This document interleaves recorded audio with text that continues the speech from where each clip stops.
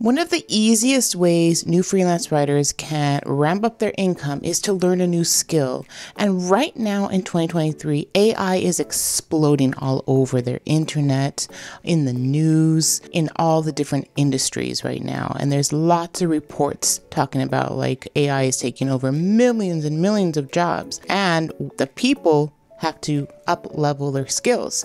Now, as a freelance writer online, we need to, learn about AI writing tools. It's not the time to turn your back from this. It's not a way to look at this in a negative viewpoint, thinking that AI will take away your content writing jobs or your copywriting jobs or even your editing jobs or your video editing jobs or other freelancing jobs that you might have in your side hustle. What you need to do as a freelance writer who's been doing this for years like me, or who is brand new to the online landscape of writing, is to know about AI. And for this video, I want to talk about sort of the part B of AI writing tools, and those are the AI detection tools or AI detectors. These are tools that companies, that educational institutions, schools, colleges, publications are using to make sure that what they are receiving from writers, from marketers, from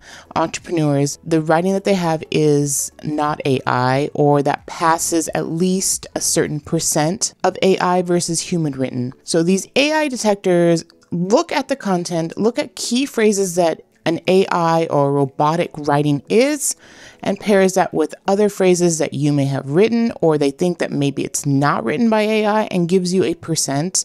A lot of these detectors will, some of them won't. They'll just sort of lean that it's mostly human written or mostly AI written. One thing you do need to know about these AI detectors is that they are highly unreliable. I'm going to show you several different AI detection tools, and you will see the different outputs that we will get. I'm also going to try my hardest to, show you I don't have purely AI content anywhere. Even on my other websites, I do edit it, so we can take a look and see about parts of that. Perhaps I did leave some mostly AI writing in it and not edit it, but I do tend to heavily edit any kind of AI output. So we can take a look at that and see if it passes. It's very easy to fool these AI detector tools. And if your client, your freelance writing client, is coming at you saying, I think you used AI, I checked it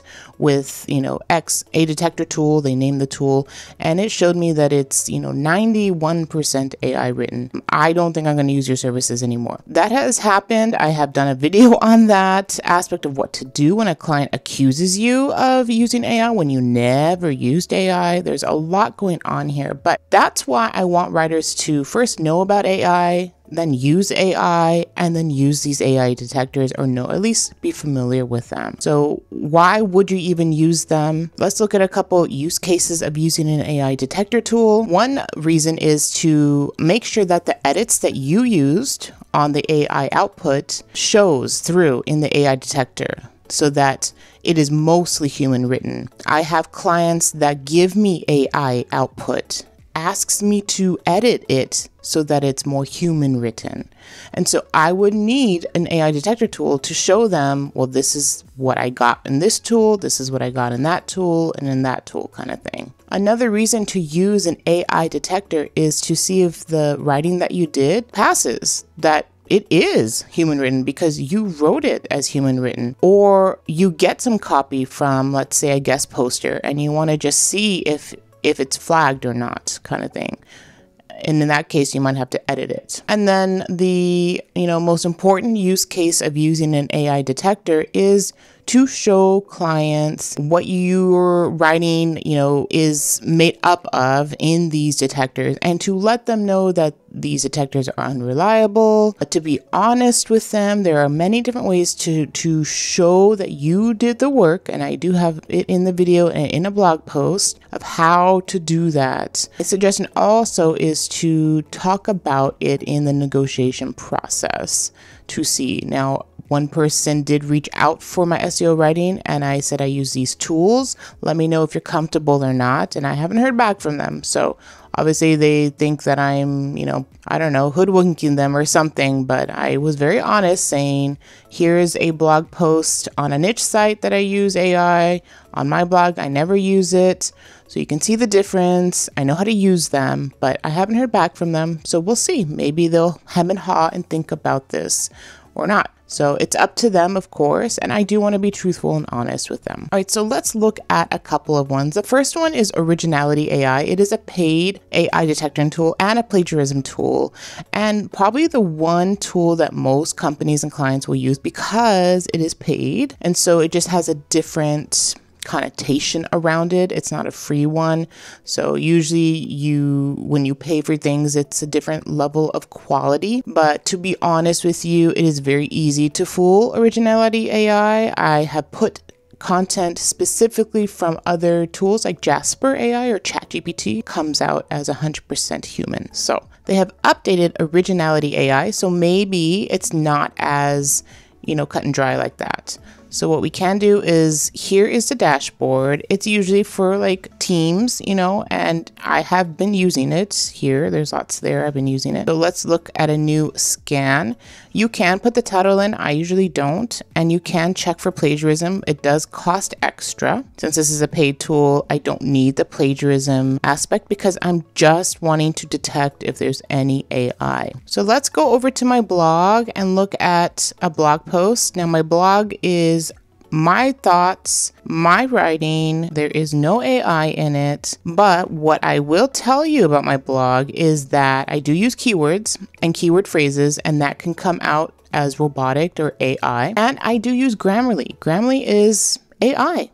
So if you use Grammarly in your content before you submit it to a client, it's going to read and flag as AI. So just be aware of that I do say that these are my thoughts, but I have to edit it, and I do rely on some tools that use AI. So let's just look at just like my story here and see what I get. It's a short example or a short sample of my writing. Maybe I'll start here and do a little bit like that.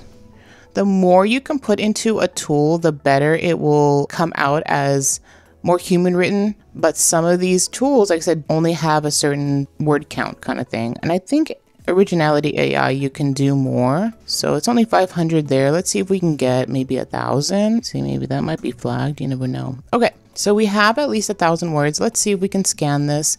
I just want to use AI detector. It will cost 11 credits. So versus if I did the plagiarism, it costs 22 credits. So as you can see, I just want the detection of AI. Now there shouldn't be.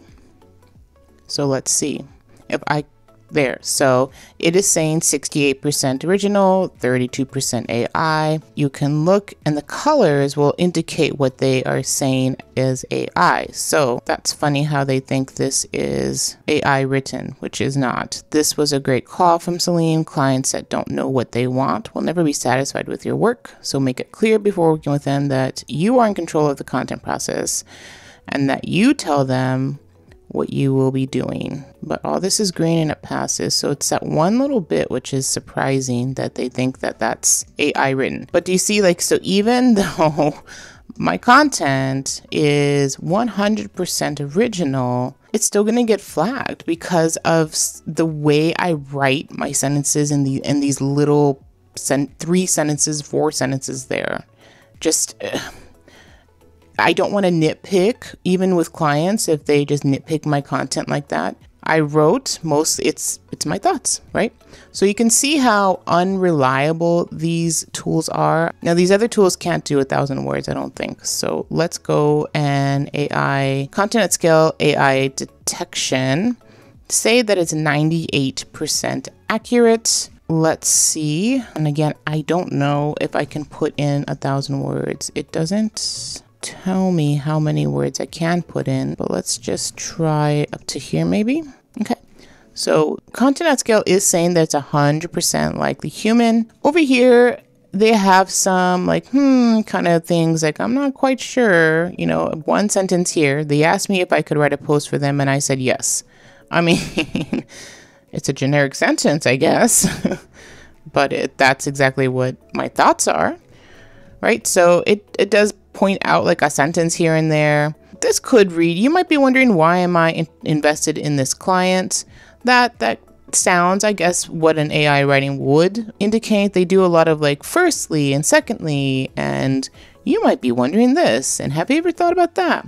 So I can see how that could be flagged. But yeah, you can see throughout this, even though it's 100%, there are some raised eyebrows like, perhaps not everything I write here is 100% human written, which it is, but it passes here. So let's copy this into another AI detection tool. This one is Writer. It does 1,500 characters, so I don't know if this is too much. It looks like it's 3,900 characters. So this one might have a different, it's going to, because it can't have all of this sample of my writing to indicate that we have that. So let's analyze this. So this one says 100% human written. That's great. So this passes here. And then we can try this one, sort of conglomerates all of the different likelihood of these tools saying if it's written by AI or not.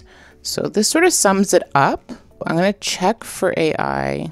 Oops, I have to agree to the terms. All right, so your content appears human. And for a freelance writer, if you don't want to go through all these tools, you can just do something like this and show them like, these are all the AI detectors and it passed these ones, and those ones it didn't pass, kind of thing. Like you can do something like that and that it's 100% human. So let's go over to my niche website. I use Jasper AI. I use ChatGPT. I write the posts too. I have a ghostwriter. There's a lot of different voices on this blog. This blog post I wrote with the help of ChatGPT in particular. So let's see how this plays out. I did try to, write a lot of the content myself, but once we get into these list ideas, I let ChatGPT just run its thing.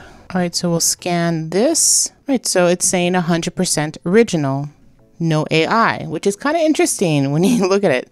See how I fooled Originality AI? I just told you that a lot of this stuff is written by ChatGPT, but I was able to edit it so that it reads more human than what AI gave me. Also, I don't just like copy everything AI gave me. So something like this one sentence was ChatGPT. This was ChatGPT, this was mine, and this was mine. Right? So I just mixed it up. This was all mine. So I might do like one section all mine, then one section mostly ChatGPT, one section all mine, and do like that to just make it more readable. I also just pick and choose my sentences with ChatGPT so that it comes out more human-like. There are content pieces on the site that read more AI. It all depends on my mood for that day. It all depends on a lot of factors. Like if I need to get just the content out there, I'm going to just sort of take whatever ChatGPT gives me and put it out there. And I'm going to work on it later at another time and edit it. So that could be the reason. But generally speaking, I do my best to incorporate ChatGPT or Jasper or another AI writing tool into my flow and my writing style. So let's go to content at scale, plug this in and see what it says. 100% human written. Again, this is mostly ChatGPT with my editing process of how to get it to sound more human. Let's look at Writer. It doesn't, I have to get rid of a lot of this. It's just a small sample. 100% human generated. And then this one, check for AI, and it passes every single tool. Isn't that interesting that my own writing on my blog, where I never use AI, gets flagged, but my niche website where I use AI, I edit the AI, I use different AI writing tools, and it passes. So do you see how unreliable this is? A lot of marketers, a lot of people who are SEO people, they like this. They like writers who can edit the content so that when it is in these detectors, it comes out as human. They like that. And they will find writers that can edit the content so that it turns it into more human. So you can see it's a valuable skill to have, especially through the editing and knowing what to pick and choose with these outputs so that you can ensure that the writing is mostly human written, that is mostly yours. And just to let you know, I do have a course called Jasper Writing Prep Class. I'm going to rebrand it. I'm in the process of rebranding it to, I think, AI Writing Prep, something similar to that. And I'm going to be adding more modules so that's a more comprehensive course, because I am getting a lot of people asking me about AI taking over jobs, about skill level, what do I need to learn, what do I need to do, beat AI, to work with AI, lots of things. Clients are accusing me of AI. There's lots of chatter going around AI. So I'm in the process of forming a really comprehensive course for you guys that will show you my editing process, that will show you the clients that I'm working with that are happy with me using AI, things like that. So you can see how I am balancing this landscape and at the same time learning these skills. And so hopefully it will be, ready to go soon this year kind of thing. All right, so be on the lookout for that. There's always links to my courses in the description below. And I do talk about it in my email list if I'm updating the course. So you get on my email list, you can sign up to any of my freebies that I have, like my free 6-day course to get paid to write. You can go ahead and sign up to that if you haven't. And let me know in the comments below, are you using these AI detectors? How are clients treating your content? What are you finding? Are you finding when you edit the AI, it's still reading AI? Let me know. And as always, like this video, give it a thumbs up, and I'll see you in the next video.